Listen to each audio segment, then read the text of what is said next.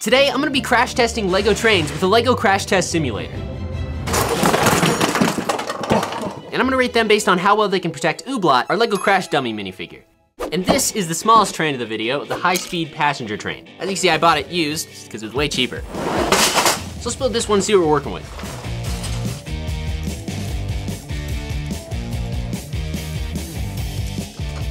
That took about 35 minutes to build, and this is its top speed. Since that was pretty slow, we're gonna need a way to launch these trains at high speeds into an immovable object, so we can simulate a real crane crash. So my plan is to build a Lego train crashing simulator, kind of like the one I built for Lego cars, but on this one, I'm gonna make some upgrades. First thing we need to build for the simulator is a runway, so the trains can run. And then underneath that, I'm gonna build a mechanism to launch the train into a brick wall that's made of Lego. We're gonna need to build this on the bigger table. Since we need a ton of space for the runway, this is how long it's gonna have to be. Now we just gotta lock these together and build up 4 walls. Then we'll put the train track on top, and hopefully that'll give us enough room for a mechanism underneath. So now what I'm doing is locking in these Technic pieces, and I'm putting a couple of orange bricks, kind of like that, underneath it, so that it has something to ride on. Then I come in with my hammer and hammer it down. And then on this side, I wanna add a window so I can actually see the mechanism. So I'm gonna use a bunch of these glass pieces and just stick them right on here, all the way down.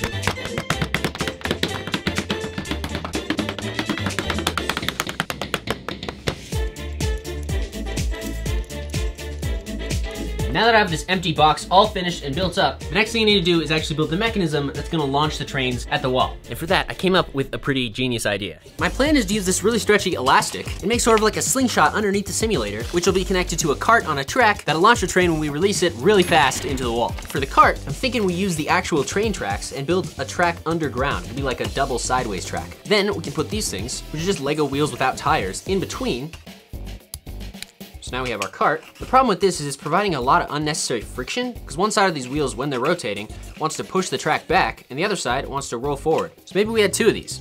The other 2 wheels will need to go slightly offset so they don't rub. Boom. Since the wheels are independent, they can all rotate. Oh wow. That thing flies. Okay, so now the issue we have is that we need a big stick to come up from this and then come to the surface. The problem is, there's a bunch of these struts going across, so we can't really do that. But if we turn this on its side, we could use a metal Lego axle to come all the way up to the top, which will push our train. Let's build up this cart a little better.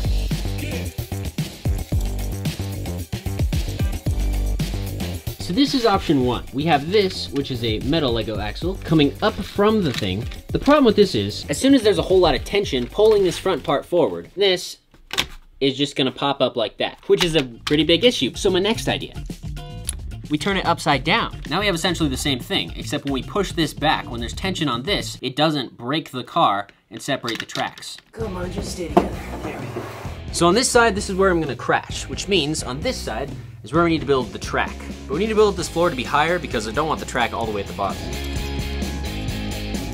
I lined this bottom area with Duplo because it's in the Lego system and it'll help us build up without having to use a lot of bricks. Is that high enough? I'm gonna go with it. Grab our tracks and put them right on top like this. I kinda wanna have them coming out the back here because that way we can put the pin in. Now we get to hammer it down.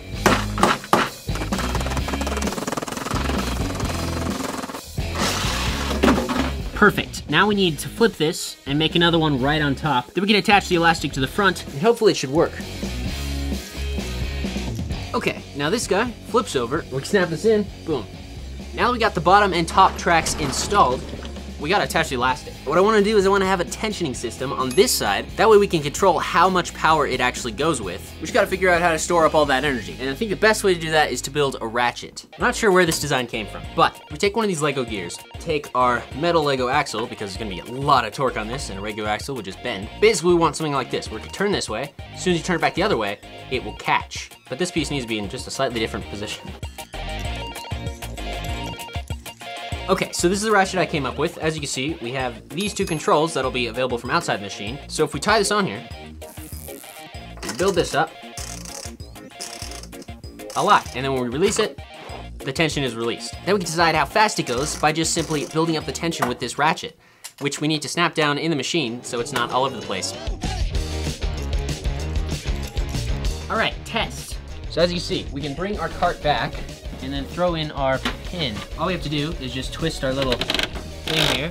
That will build up tension, and where I want to be is not at the end of this. Here goes. That's promising, that's promising. Now all we gotta do is build a wall right here for them to actually crash into, and then finish the top of this, and this thing will be ready to go.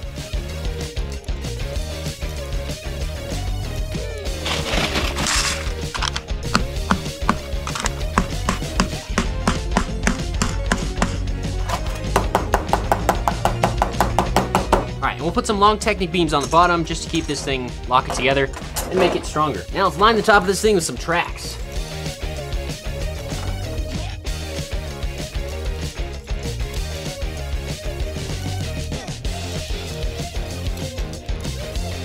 So I built some snot brakes into the wall, that way we can attach different collision objects to the front of it. Then on the back here, I'm snapping together a ton of these Technic bricks to brace up this wall. So if I connect 4 bricks with Technic and then keep stacking them, I think we can get this area really strong. Well, we gotta fix that part, but it's coming along.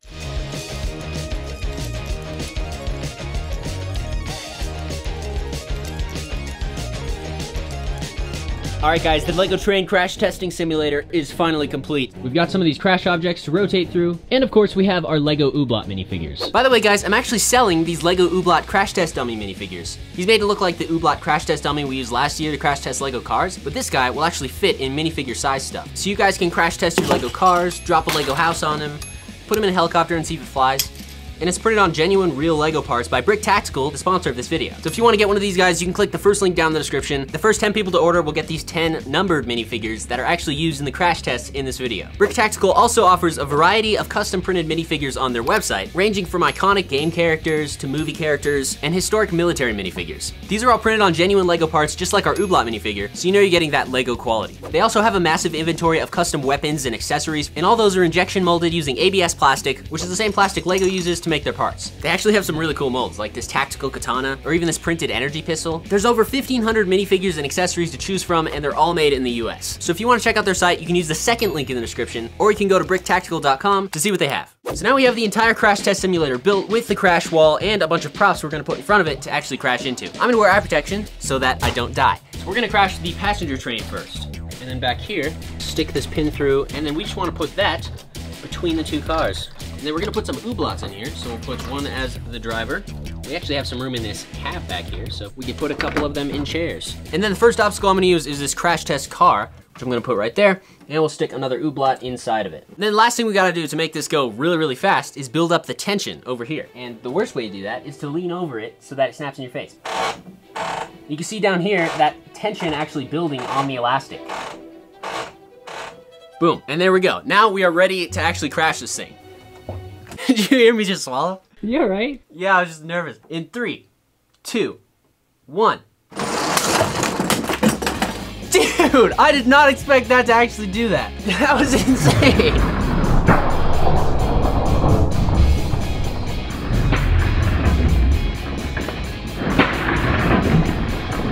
Come in and look at this damage. First car just got completely obliterated. The test dummy car got obliterated, and I think this guy was the actual driver. Either way, both of them got ejected from their vehicles, so he's got like a deep gash in the front of the train. Wow. The second car, everyone's fine. Other than the front, the rest of this stayed together. So I'd give this crash test 6 out of 10. It actually held together pretty well, except the front guy, you know, perished. Let's build the next one. The next largest train we have is the Express passenger train. 729 pieces and cost about $160. This one is Express, so I'm hoping it'll go faster. Let's build this one up.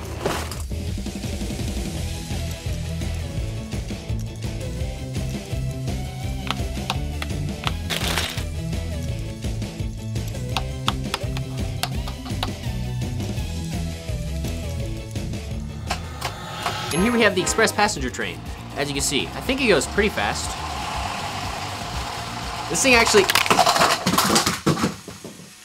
Anyway, the cool thing about this set is it actually has lights built into the front here. Check this out. You can actually turn it up with this remote here and get those super bright. So that's really cool. But my favorite part, they added opening doors on every level. So we can actually put cameras and Ooblots in here because there's like chairs and stuff. Let's see how well this one survives. So for this one, there's like a whole kitchen. So I'm gonna put one guy in the kitchen, like that. And then I'll put a guy sitting down right over here. You see him through the window there. I'm also gonna put an Ooblot right there. For the next obstacle, I'm just gonna use this little block. All right, Lego Express train crash test in 3, 2, 1. Hey, that one I feel like I didn't build up a whole lot of tension, but we still got a really, really great crash. Wow, even the lights in the front came out.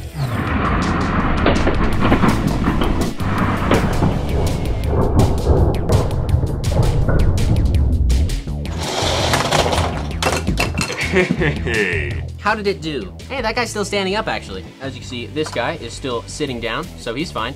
But the whole cabinet here in the front came out and kind of crushed that guy, so. The back cabin fared pretty decently. And then the front, the train tracks came off and the entire front window. Did that go underneath or something? Oh, there it is on the floor by your feet. That doesn't really keep the front guy safe. And since he's the guy driving the train, I'd give this one a 4 out of 10 crash rating. The people in the back kind of got crushed. But it looked really cool, so. The next train we're gonna build is the heavy hauler train. This one has a bunch of pieces, I forget.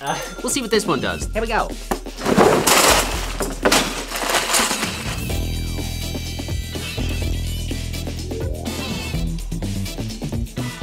Check it out, these Lego trains actually have metal in them. It's just crazy to me. I've never built a Lego train before. And you just snap it in, and boom, metal axle in a Lego set.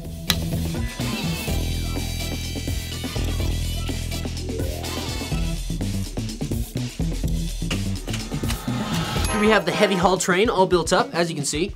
This one has a lot of different cars, and they all do different things. This guy here is cool, because if you stop it, you can actually dump out whatever it's carrying. Now this one has a real helicopter on it. It's real stinky. I feel like these motors are getting better as we go through the years.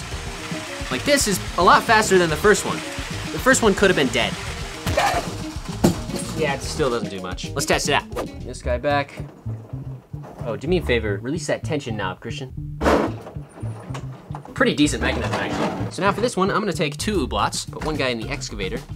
These are tied together, and then I'll throw Ooblot in the front here, slap this guy on the track here. All right, heavy hauler versus Ooblot, here we go. In 3, 2, 1. What happened? Well, it's still connected, it didn't, oh. Take 2, 3, 2, 1.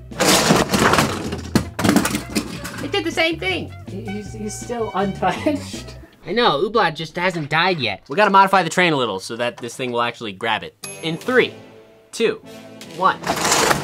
There we go. That time it went.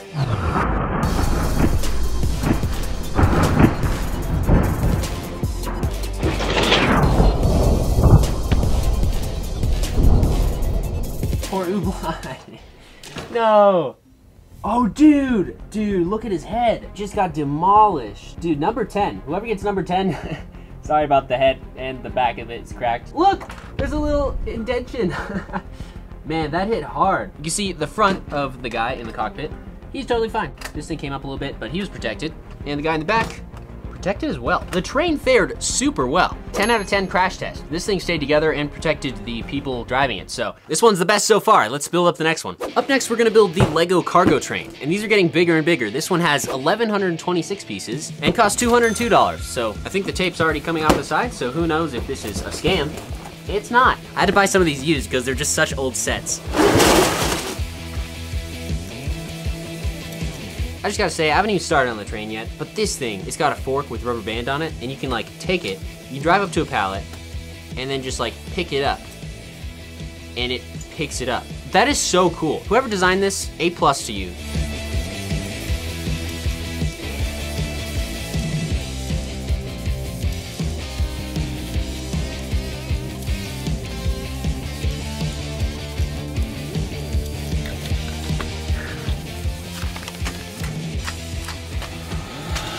And here we go. Here we have the freight train. It goes decently fast. This one's actually pretty cool. It's got a working crane. You can extend the end. I love these Lego sets with like real play features because you can actually do stuff with them, and that's just what makes them fun. So now I can bring this guy up like that, turn it around, drop it off. That's just so much fun. Beep, beep. This is super cool. I just like that. So this one, we have 2 caboose. I don't know. For the target, I'm gonna replace this guy with this, which actually came in one of the sets. It might have been this one, but it's basically a train stopper. I doubt that's gonna stop the train at all, but we'll see. Put this guy in the front here, like that. And then in the back, I'm gonna put a little mini camera, and then we'll put a little ooblat riding a snowmobile. Totally against regulation. I don't think they let people do that on trains. You know, we'll have to put them in sideways. Here we go. In 3, 2, 1. Dude! Best crash yet, for sure. Oh my gosh.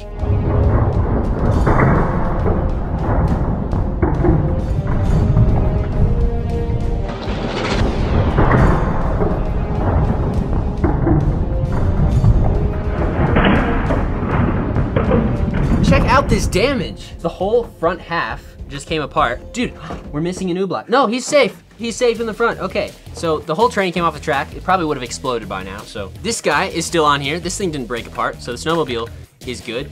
But the rest of the train came off, probably the most obliterated so far. So I'd say this one is a 3 out of 10. That was a super cool crash though. Let's build the next train. The next biggest build we have is the Lego cargo train. This one is really cool. It comes with a lot of pieces and it costs probably more than the last one. So let's build it.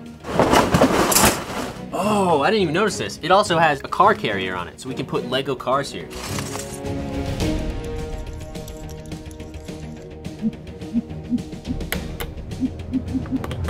Mental challenge. If there's a train going 80, how does this thing go? If there's a train going 90 miles an hour on a track, if you have 9 ooblats on one side and the subscribe button on the other, which one are you gonna hit?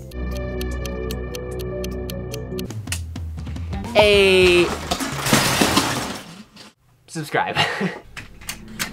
So check it out, now we have the freight train. It drives. I'm not gonna put it up to max speed. I'm not gonna do it. All right, maybe I'll do it. Hey, this one's pretty balanced, actually. He's dead. So this set's pretty cool. I'm gonna put an ooblat in each one of these cars and then see what happens when it crashes. It'll probably be fine. And we'll put another ooblat on top of this box car, just to see. And of course, we need to put a guy in the driver's cab right here. Okay. All right, that's 35. Let's see what happens here. In 3, 2, 1. Wow, I think we derailed about halfway down the track. It did crash.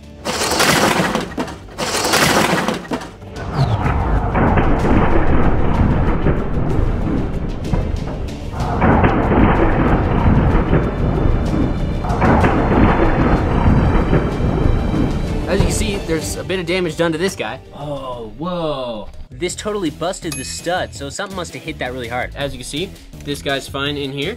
Number 1, yeah, these guys are protected. This guy's actually still sitting down in his seat. So this is a pretty decent crash test of a train. And then this thing did not break, only like 1 wheel broke off of the whole thing. This car actually flew off, but the guy inside is totally fine. And the car on the bottom just kind of rolled forward. I'd give this a 10 out of 10 crash test. This thing survived really well. The only thing that broke off was the bottom of this guy. So yeah, let's build the next one. For the next set, we're gonna build the Orient Express. This looks like a lot of building, to be honest. Interestingly enough, this train is not even motorized. It's a Lego Ideas set. I don't know if this is based on the movie where somebody got, but it looks like a cool set, so.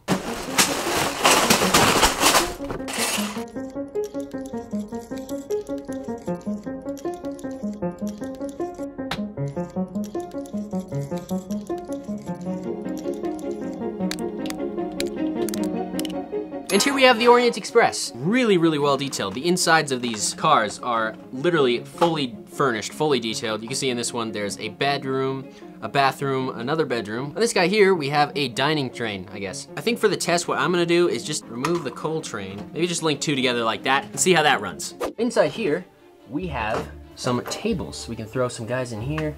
And then we put 1 more ooblat. Well, there goes 5. We lost 5. No getting him out of there. I'm gonna use this as the obstacle. It is at 40 tension. And here we go. Lego Orient Express crash test in 3, 2, 1. Dude, it didn't even hit the wall, it hit up here.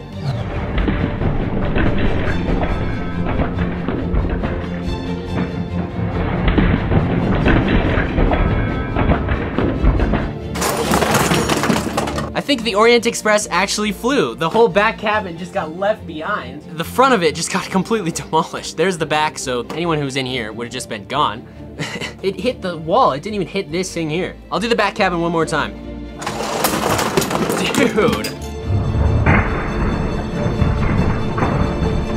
That one really flew. As you can see, all U-blocks are secure, even though the front half of the thing literally broke off. The Orient Express altogether, I'd give a 5 out of 10. It didn't do terrible, but it didn't do great either. This is the winning train. Huge thanks for watching. Make sure you check out this video where I crash test Lego cars, and I'll talk to you in the next one. See ya.